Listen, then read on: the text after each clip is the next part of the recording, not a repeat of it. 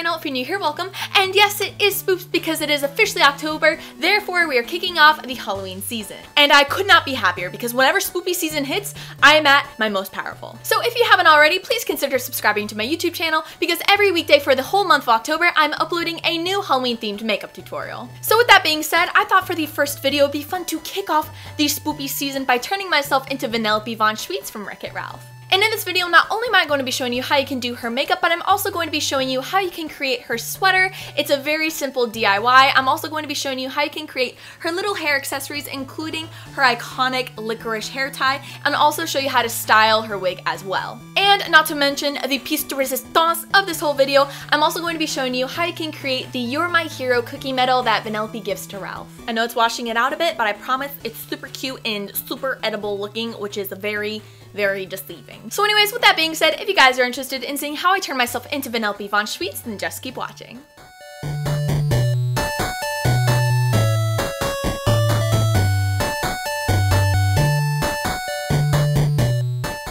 Hey guys, so to get started, I'm going to be showing you how you can create the You're My Hero cookie medal that Vanellope makes for Ralph. So to start off, we need to go over the products that you're going to need. You're going to need some Model Magic, some paintbrushes, some sparkly pink ribbon. I will have this one linked down below for you guys.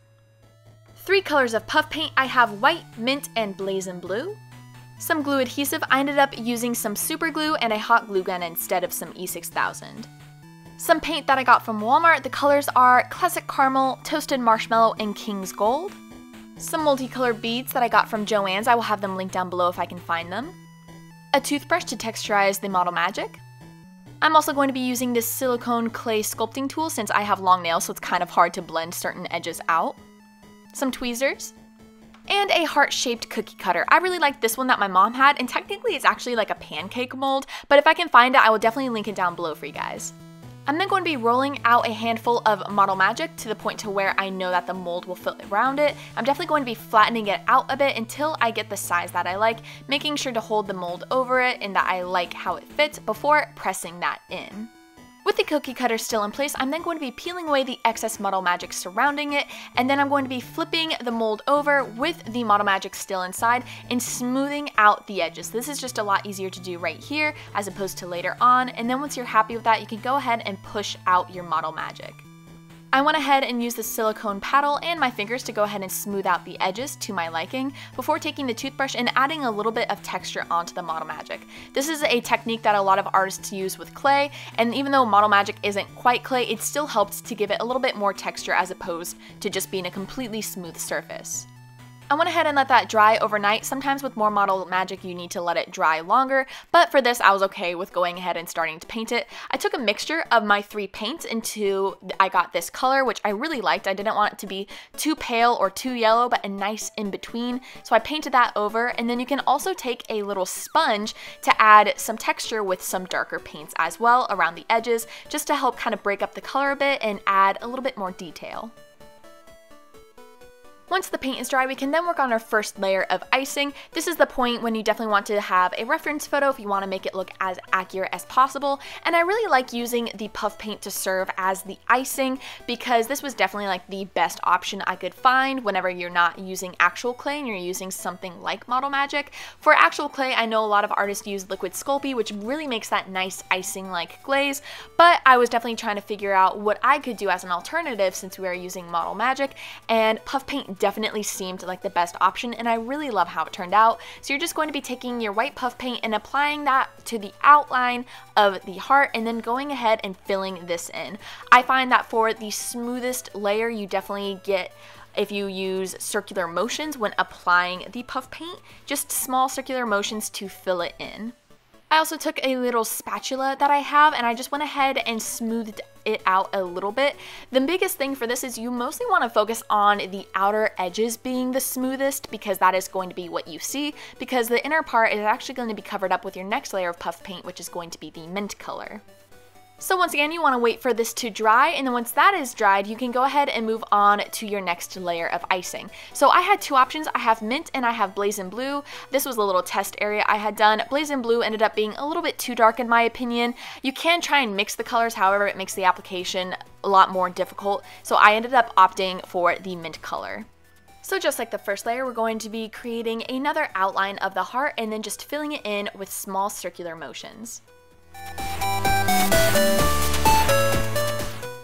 Once that is completed, you're going to go ahead and leave that out to dry before we move on to the script. What I ended up doing is I used the reference photo a lot for this because I definitely wanted my cursive to be almost exactly like Vanellope's, and so I ended up doing a little practice round on the side over here before I ended up doing it on the actual cookie, just so I could kind of get an idea for spacing and how to make it look as accurate as possible. Then I just did the exact same thing on the cookie. So of course, once that's done, you want to leave that out to dry because next we're going to be doing the beads. So for this, of course, you could get multicolor puff paints and do the little dot sprinkles, but I wanted mine to be a little bit more three-dimensional and glam, so I actually got these multicolored beads from Joann's, and I thought that they looked so pretty. So to apply this to the cookie, I'm just doing a tiny drop of some super glue onto the spot that I'm going to put the bead. Then I'm going to be using some long tweezers to apply the bead where it's going to be. Of course, I am referencing the reference photo just so I can kind of get the same colors exactly where they need to be, so once again it can be as accurate as possible. Next, I'm just going ahead and cutting the ribbon to the length that I want it to be around my neck. I'm going to be gluing these two end pieces together just so that is already secure before attaching this to the back of the medal. I'm going to be making it a little bit long so that it's nice and sturdy on the back of the medal as opposed to just gluing it to the very tip of the heart. And there you have it, you have Ralph's You're My Hero cookie medal. I really love how this turned out. It's so cute, it feels nice, it's nice and lightweight because we used Model Magic. So if you are interested in recreating this, I highly recommend it. It is so much fun to do. Next, we're going to be making Vanellope Von Schweetz' hoodie. So this is very easy. The products that you're going to need are you're going to need a teal hoodie. I will have this exact one linked down below. I got it from Amazon. Some pink shoelaces. You can of course use some pink yarn as well, but I liked how it had the aglet on it like most hoodies do.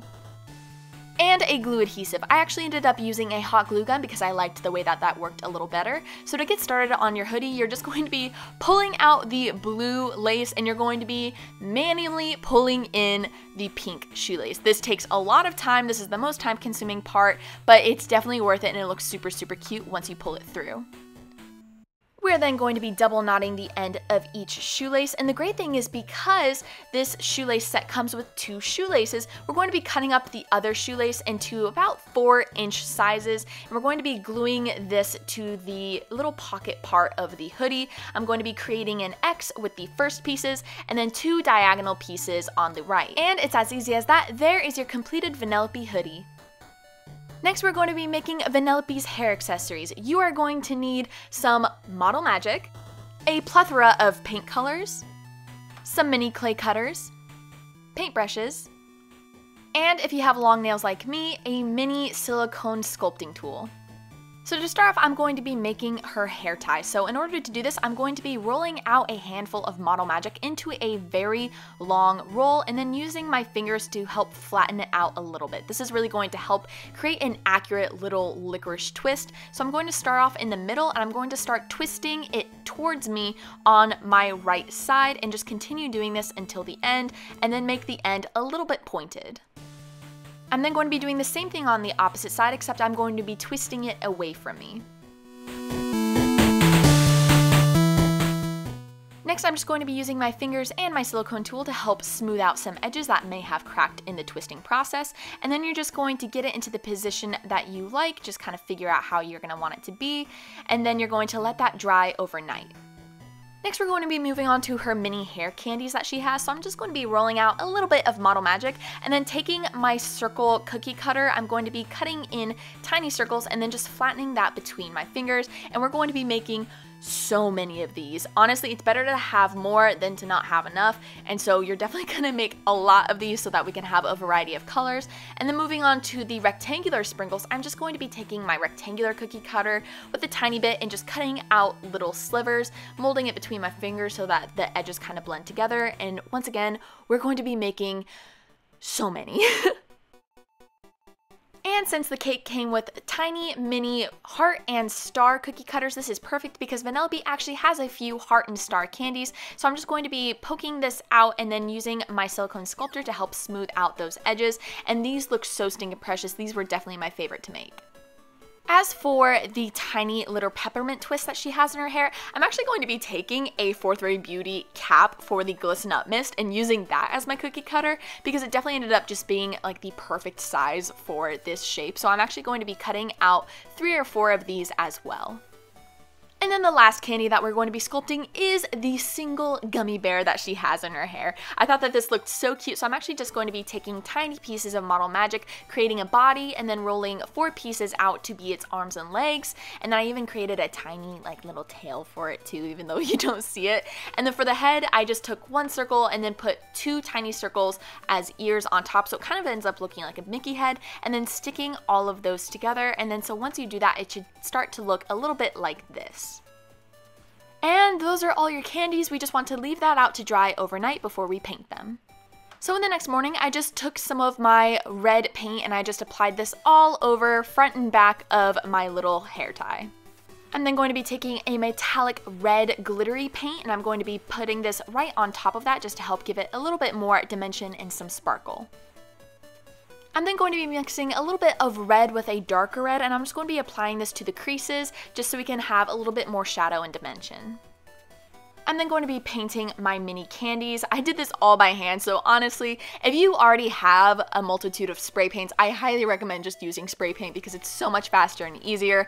I, however, did not want to spend the money on spray paints, and I didn't have too many fun colors available for myself. I have a lot of browns and grays and blacks, so I had to paint all of these by hand, and it's definitely very messy and time consuming. So if you have spray paint or you just don't want to take the time to hand paint these, I highly recommend doing that. Otherwise, look at me just going ahead and going by hand. So I ended up choosing a few colors based off of the reference photos of Vanellope. So I took a green, a yellow, a pink, a teal, a purple, and an orange. Those seemed to be the main colors in Vanellope's hair. I did notice whenever I was applying the candies in her hair though, and I was using the reference photo again, that she does seem to have a few tiny red ones as well, if that's something you're interested in incorporating.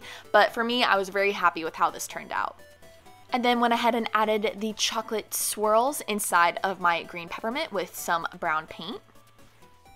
And for the last steps, we're going to be using a tiny bit of spray paint. I ended up finding this sparkly red glitter spray paint in the garage, so I went ahead and put that over my red hair tie as well, and I really love the way that this looked. And then last but not least, I'm going to be taking a clear top coat spray paint and spraying this over absolutely everything. This is really going to help give the candy a nice glossy finish. Once the candies are good to go, we can go ahead and start on styling the wig. So this actually ended up being a little tricky just because I haven't worked on a wig in easily over a year, like since last Halloween. So this was a little refresher course for me in making sure I can, you know, even do a ponytail with a wig. So I just separated out the bangs to start off, and then I'm actually just going to be cutting them. This is not how any hairstylist would cut bangs, but this is how I cut them. I did them in a way that gives hairstylists nightmares. So I'm just going to be cutting diagonally upwards, starting from the bottom. And honestly, Vanellope has a little bit more of distressed hair anyway. It's kind of a little bit more choppy because it kind of fits her personality. So it definitely ended up working out, and I still think it looked very cute. But if you really want help on cutting bangs the right way, I would definitely look up a tutorial. It's really not too crazy bad, but if you're a little worried, I would definitely recommend that as well. But I literally just straight cut it. But I really liked how it turned out. So once that is done, I'm just going to be teasing the bangs really intensely and then just making sure to hairspray them. The 2 hair products I am going to be using that I highly recommend for this is the Got To Be Glued Freeze Spray and the Got To Be Glued Spiking Gel. These products are amazing, especially for cosplay wigs. It really just helps to make everything stay in place. So as you can see, I'm going ahead and just hairspraying this right now, and then of course you can go ahead and still maneuver it around, and then it's going to still be manageable until it is dry. And I'm going to be taking the spiking gel and pulling the end of the bangs to a point. I'm going to be doing the same thing on the other side. The other side is a little bit more casual. It's not quite so structured, so I kind of alleviated putting too much gel on that side. And then once that's done, we're going to be moving into doing the ponytail. So because there's so much hair in this wig, I'm actually going to be doing it layer by layer. So I'm going to be taking the top half of the wig, using my comb to help pull everything together. If you're curious, I am using a wig comb. If you don't have one, I would recommend using a wide tooth comb instead. And so then you're just going to be slowly be pulling it up starting from the top till you get to the bottom. I'm sure that there is a better way to do this. I was just doing it in the way that I kind of know best. Just be aware that there is so much hair in this wig that it definitely just takes a lot of time to get it up there and make sure it looks nice and smooth. I will make sure to have this wig linked in the description box so you guys can find it easily. It is from 𝐼𝐸. And so now moving on, I'm going to be taking a hair tie and applying this right at the root of the wig. I'm going to make sure that's kind of a somewhat off-center side pony to my left whenever I'm wearing the wig. And then I'm actually going to be adding another hair tie as well. And as you can see, I added a little black clip. I personally like to do this with my hair because my hair is very long, so to kind of help keep it sticking straight up, I use a black clip in the very back of the wig. Next, I'm going to be sliding on the little licorice hair tie into place because now is definitely the time before we really start adding structure to this ponytail. So now I'm going to start teasing the back of the ponytail, making sure that it's teased to the point to where the hair is wanting to stick straight up. And of course you're going to want to hairspray this, and then you're going to be lightly brushing it out and brushing it down so that way the ponytail has more volume and it has more structure to it. However, it doesn't look messy or teased. It still looks nice and smooth. Then I'm just going to be hairspraying the ponytail, and I'm then going to be twisting it in my hand. This is really nice because it does give a nice soft curl effect without it being too crunchy or structured. If you're going to a convention, I would definitely recommend maybe using some of the spiking gel throughout the ponytail, but for me this worked out really well. However, I will be taking some of that spiking gel right down at the tip, and this is going to be really nice for just kind of solidifying the shape of the wig without it being too stiff, because this is really kind of just gonna seal it all together so that way the hair isn't going to want to move around too crazy much. Now that the styling is done, we can finally move on to adding the candies throughout the hair. So for this, I personally was using a reference photo, multiple reference photos of Vanellope, where she's looking at different ways just so I can kind of figure out which pieces go where, and I tried to replicate it with the pieces that I created. The only thing that I noticed that I could have made was I have the brown and green peppermint, but she also does have a red and white peppermint on her left side, the side with the shorter bang. So honestly, if you want to create one, feel free, but I'm just applying this exactly where I see the need to. I'm using a hot glue gun and just applying it to the back of the candies, and then just using some tweezers to stick that in the hair. And I really love how this turned out. Of course, we're gonna add some in the ponytail as well, and this just ends up looking really cute, and I'm so happy with how it turned out. And that is how you make Vanellope's hair accessories and style her wig. Next, we're moving on to Vanellope's makeup. For this, I'm going to start off by taking my Milk Hydro Grip Primer and just applying this all over my face. I'm then going to be taking my Anastasia Beverly Hills Luminous Foundation in the color 220N and applying this all over my face using my IT Cosmetics Airbrush Blurring Foundation Brush. I'm then going to be taking my Buckle Bunny Beauty Cream to Powder Foundation in Mocha and using this as contour, so I'm going to be applying it to the places on my face that I definitely want to add shadow or deepen. So this is my cheekbones, my nose, my forehead, and my chin, and then I'm just going to go ahead and softly blend this out.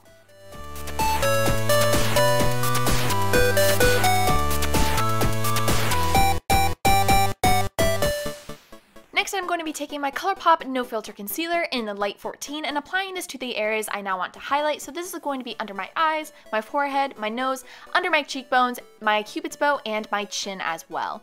Then I'm just going to go ahead and blend this out. I'm then going to be taking some translucent powder and just setting all of these creams before moving on to my eyes, where I'm going to be taking my Smashbox 24-Hour Photo Finish Primer and applying this to my eyelids. Next, I'm going to be taking my ColourPop Land Candy Castle palette. I'm going to be taking Lord Licorice and just applying this all over my eyelid to help set that primer. I'm then going to be taking my King Candy eyeshadow and I'm going to be applying this to the outer corner of the eye and then just blending this inwards in the crease. I'm also going to be blending this down to the lower lash line as well. I'm then going to be mixing Grandma Nut and Candy Crush together, and I'm going to be applying this on the outer corner of my eyelid and then also the inner corner as well, and then just blending that together in the crease, also making sure to blend that down to the lower lash line as well. I'm then going to be popping over to my Disney ColourPop It's a Princess Thing palette, grabbing some Triton and applying that to the outer corner and crease of my eyes as well, and once again bringing that down to my lower lash line. I'm then going to be taking Gloppy from my Candy Castle palette and just really deepening up that crease and helping add more dimension. And then of course you want to make sure to blend this out as you go, just to make sure that you don't have any harsh lines. For my highlight color, I'm going to be taking Prince Charming from my Princess Thing palette and just applying that right on to my eyelid, and then taking Fairy Godmother and applying this to the very center of the eyelid to serve as a small transition shade. I'm then going to be taking my Anastasia Beverly Hills Black Liquid Eyeliner and creating a nice bold wing on my lash line.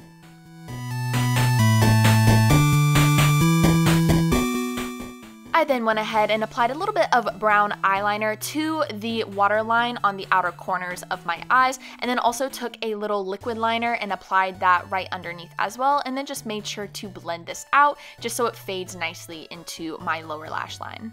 I'm then going to be bronzing up my face with my Physicians Formula Butter Bronzer. I'm going to be applying this to my cheekbones, my forehead, my nose, and my chin before moving on to blush, where I'm going to be taking my ColourPop Midnight Masquerade Disney Esmeralda blush in Court of Miracles and just applying this to my cheeks, blending it up towards my temples, and then also applying a decent amount to my nose as well. I'm then going to be topping this with some of my ColourPop Land Gumdrop Pass blush, just to kind of help add a little bit more luminosity to this look and also a few more purple tones as well. For my highlight, I'm going to be going into my BH Cosmetics Spotlight Highlight Palette, mixing all the colors together and just applying this to my cheekbones. I'm also going to be applying this to the inner corner of my eyes as well. Moving on to lips, I'm going to be taking my ColourPop Lippy Pencil in Little One and just outlining my lips, before moving on to taking my Milani Fruit Fetish in Blueberry Acai Gloss and just applying this all over my lips. I'm then going to be prepping my eyelashes by curling them before moving on to taking my Too Faced Better Than Sex mascara and just sweeping this through my eyelashes to prep them for my fake lashes. I'm going to be taking my E&E Cherry Lashes and just popping that on to my upper lash line. And last but not least, I'm going to be setting my face with my Milk Hydro Grip Set and Refresh Spray. And that is how you can completely transform yourself into Vanellope Von Schweetz from Wreck-It Ralph. Thank you guys so much for watching. I really hope you enjoyed it. Leave a comment down below what you'd like to see next. Don't forget to give this video a big thumbs up if you enjoyed it, and subscribe to my channel if you want to see more of my videos, especially since I will be uploading a new Halloween themed makeup tutorial every weekday for the entire month of October. Also, if you haven't already, please consider supporting me on Patreon. You can subscribe for as little as $1 a month to receive all exclusive behind the scenes access to sneak peeks of upcoming projects, photos, and tips and tricks that I really don't share anywhere else. So once again, thank you so much for watching, and I will see you in the next one. Bye! Tut tut. As your merciful princess, I hereby decree that everyone who was ever mean to me shall be executed. What's your name? Ralph. Wreck-It Ralph. You're not from here, are you? No, well, yeah, I mean not from right in this area. I'm just doing some work here. What kind of work? There's some routine candy tree trimming. You probably want to stand back. In fact, this whole area is technically closed while we're trimming. Who's we? Candy tree department. Where is everybody else? Oh, it's just me today. So you just meant like the royal we? Yep. That's right. Hey, are you a hobo? No, I'm not a hobo, but I am busy. Okay, so you go home. What's that? Didn't hear you. Your breath is so bad it made my ears numb. Listen, I try to be nice. Nice. You're mimicking You're me. mimicking me. Okay. That is rude, and this conversation is over. I wouldn't grab that branch if I were you. I'm from the candy tree department, so I know. It's a double stripe. Double stripes break, adoy. Hey, why are your hands so freakishly big? I don't know. Why are you so freakishly annoying?